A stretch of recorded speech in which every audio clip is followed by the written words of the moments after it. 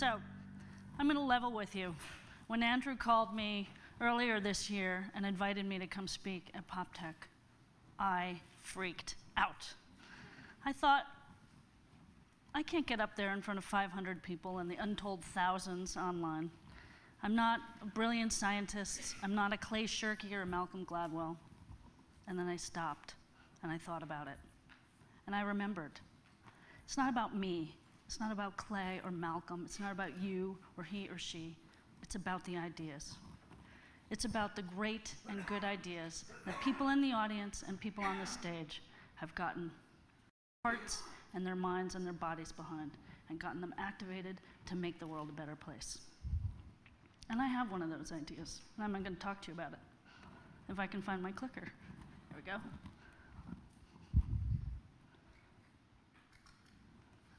I'm going to start here. There we go.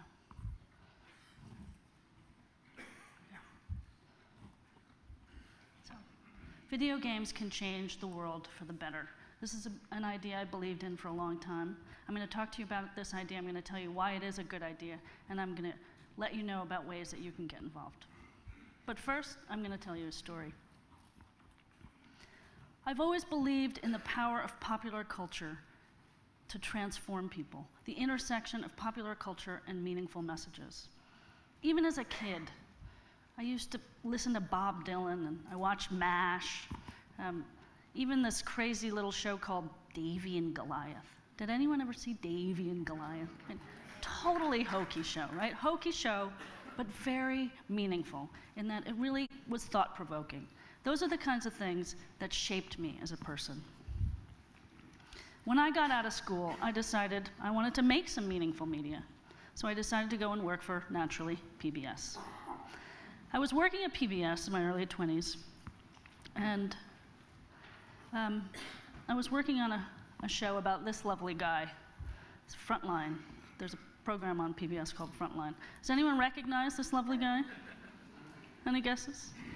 David Duke. Very good. You could probably tell by his eyes or something, right? So, an editor in the suite next to me as I was working wanted to thank me for the work that I was doing. So he gave me this diskette, floppy disk. These are the days of floppy disk. Video game. Who cares? Stick it in my pocket. Forgot all about it. 20-something. I was on my way that night up to upstate New York where we were having a big bash and a bonfire, and I really wanted to get up there soon. I was changing for the party, and I found this diskette in my pocket. What am I going to do with this diskette? All right, I'll just play it for a couple minutes until we go downstairs for the party. So, I stuck the floppy disk in my Mac SE, which is like a Mac at that point, looks like a basketball in a box. And I didn't get up for the next 6 hours. Hidden agenda. I should say first that I love a party. You'll probably find that out tonight. And for me to miss a party is a really big deal. Hidden Agenda is a game about Central American politics. It engages you in the role of a president of a fictional country. And these are the heady days of the Sandinistas in the Contras. It was a complicated environment. We had a lot of information coming at us from newspapers, radios. I got more out of this game than I had ever gotten from any basic media that I had been reading or hearing about. I was immersed in the issues. I was able to explore the content in this very compelling way, and I was transformed. So, I said, where can I get more of these games? I want more. So, whoops. I went to the Game Developers Conference in search of these new games. I thought maybe I'd find my tribe there in this mass of mostly white guys with long, stringy ponytails. I thought maybe, in the corner I'd find the guys or the people with the ponchos and the Birkenstocks, and they'd be making meaningful games, right? Needless to say, I didn't make a ton of friends, and I didn't find any of these games. This game, Hidden Agenda, was an anomaly. I did learn some other things, though. I learned, one, the game industry is a very risk-averse place for good reason. Games fail. 80 to 90% of all games fail. Very hard to make a good game. They're focused on the bottom line. And they're making great entertainment games. But they don't take a lot of risks because they can't. Two, I learned there were no lines at the ladies' room. I like that. I thought I can stick around for a while, so I decided to stick around for a while. And finally, something perhaps most compelling to me, games are a young medium. They're a medium growing up. And as a young medium, young media are often misunderstood. So I'm going to show you some other young media when they were misunderstood. So this is what Voltaire says about books. The written word, says Plato. Thanks to you and your invention, your pupils will be widely read without benefit of a teacher's instruction, making them incapable of real judgment. The written word. Novels. I think you're getting the idea. This is my favorite one. Suffering, intellectual and moral injury. Moby Dick, don't even touch it. Very dangerous stuff. Film, same idea. You're getting the idea. So let's look back at some of these media. I knew I have to speed up now, so we're going to go really fast. This is the first feature film. Many people consider the first feature film. Cops and robbers, 2 hours long. That's all they do, shoot each other. This is the first television show, a fight. The early web. I'm so sorry I can't show you this image. I'm sure you'd like a little lift right about now, but. Okay, some early video games, very basic themes, Space Wars, gunfight. More early video games. Who can tell me what game this is? GTA, very good. What do we know? Games are growing up. Everybody is playing games. Average gamer is 35 and getting older, rivaling Hollywood at the box office. Some would say a lot like where we were with film in the 60s and 70s. Games are being collected as cultural artifact. Artists are using them, universities. If film was the dominant cultural form in the 20th century, interactive media and games are that of the 21st. So, Pew Report. This came out a couple weeks ago. Very compelling. 97% of all teenagers are playing games. That's across the board. Popular games are not violent and not puzzle, the two most popular games. Heavy game playing doesn't mean they're not being civically engaged. Meaningful civic experiences and gains actually have a correlation with increased civic experiences in real life. I put that chicken and egg there because they don't know which way that goes. All right, if anyone's falling asleep, this is a slide you have to wake up for, then you can go back to sleep again. Most important slide. Video games are learning devices. Imagine you've never seen a tic-tac-toe board before. What do you know? What can you do? Nothing. First thing you have to do, learn the rules. What's the next thing you have to do? Learn how to win. What's the next thing you have to do? Learn how to get better. Games are learning devices. They're vehicles to get you better and better at something. Perfect environment for learning. You can go back to sleep now. Especially for a slide like this. This is one of those slides you go, oh no! Don't worry. I could spend an hour on this slide, but you don't want me to, and I don't want to. And in fact, there are people who can tell you this much better than I can. Games are great for learning. You should get your hands on anything and everything James Paul G., you can write that down, has written, and he will convince you. By the end, games are a perfectly designed learning environment. In fact, somebody at a major foundation, who will be nameless, said this recently at a conference. Total credibility, perfectly designed learning environment.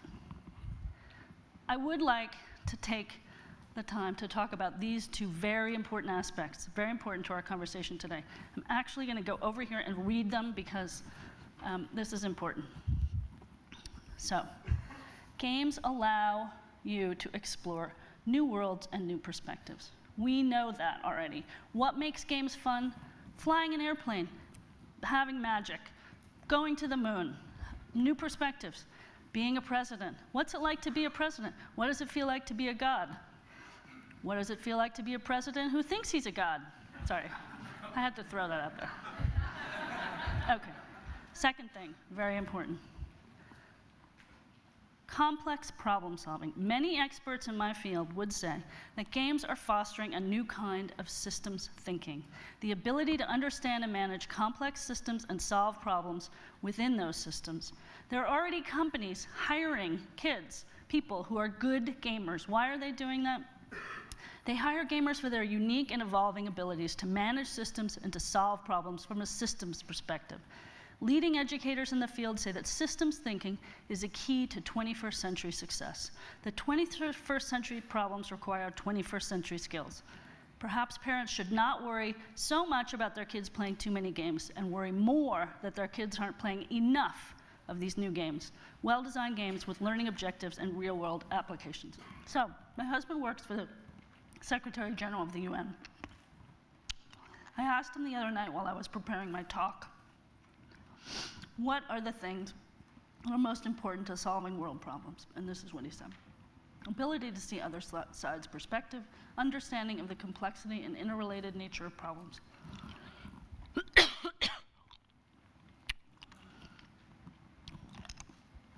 Sorry, toggling back.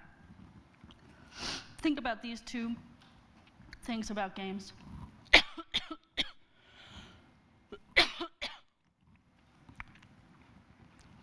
And think about how they line up with these two things.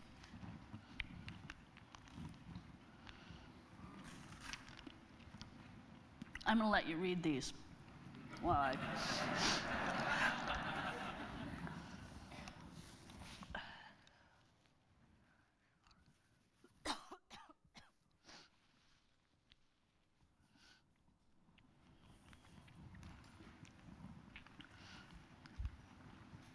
Everyone read them? So the last one seems like a bit of a stretch. But imagine, if before every meeting, imagine if this were true for future leaders. Future leaders in the Middle East conflict were required to play through the other person's perspective and win. That's already happening. Who gets it? Okay, tell me, someone in the audience, what is the major institution that is often first to new technology for their own unique needs? Very good. They are making lots of games. America's Army is the #1 recruiting tool the military uses. It's one of the top 10 first-person shooters. It's the only first-person shooter given away for free. Totally successful, popular. What do we know? Read. You can all read. Luckily. What do we need? We need new games. The industry isn't making them yet. They've got bigger fish to fry. We're going to make them. Games for Change, this is what we do. Supporting nonprofit for social impact games. We don't make the games themselves. We act like Sundance did. We support the emerging field. Hopefully, I'm not helping the transformative power of video games. Oh, thank God it's a video. Finally, you get to see the games.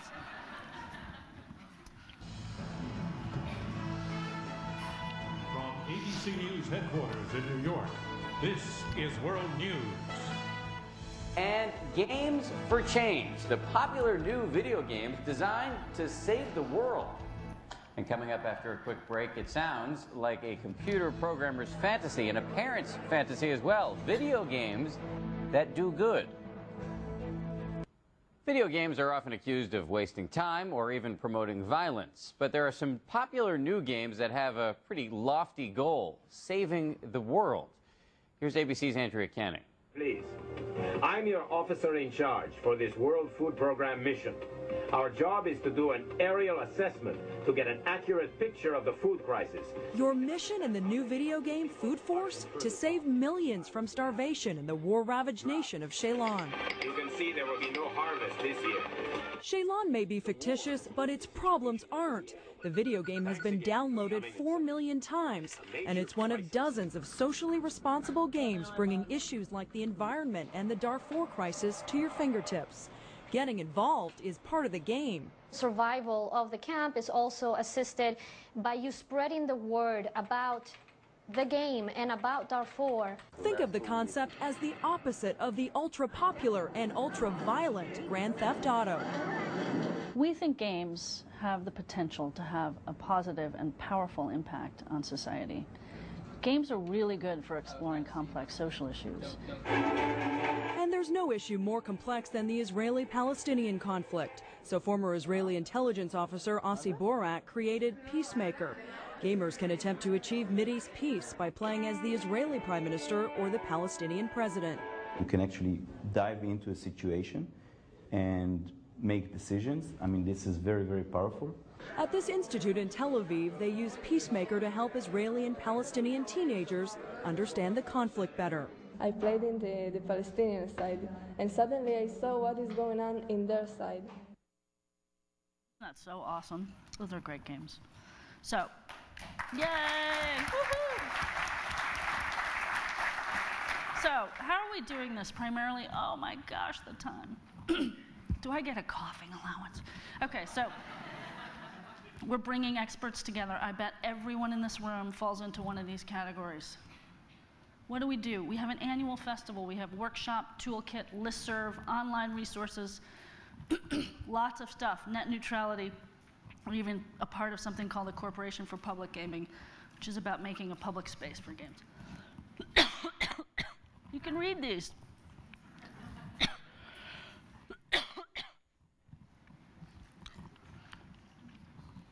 These are some of our partners. MTV, United Nations, a lot of people are caring about this. I want to single out Microsoft. You see Microsoft, Xbox, and XNA. They're taking a lead in this space. They're not making these games, as I talked about. They're actually got bigger fish to fry. But they have been incredibly supportive of the work we do. And their toolkit, XNA, allows people like you and me and people in our community to make games about relevant issues. Very important. These games get a ton of press.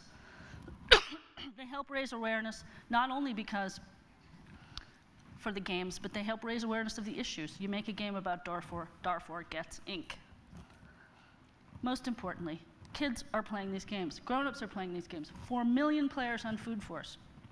I'm going to let you read these.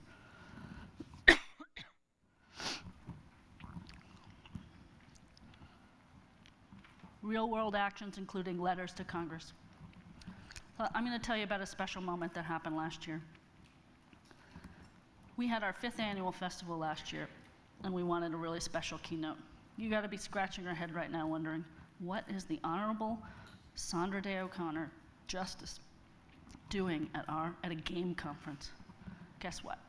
Now you're going to be plugging your ears. Sorry for all the personal grooming that goes on when I speak. She's making a game. She is making a game. She learned that kids could recognize an American Idol judge sooner than they could recognize a Supreme Court justice, and she was concerned. So she did her research. As I understand, she's pretty good at research. And she decided that games and interactive media were the best way to reach young people on their own turf about serious issues. Our Courts is the name of it. 6 to 12 months you'll be seeing this game. Free game for middle schoolers to engage them in the process of government. We're back here. We need new games. I need your help to make these new games. I want to stop for a moment. And this is my last slide.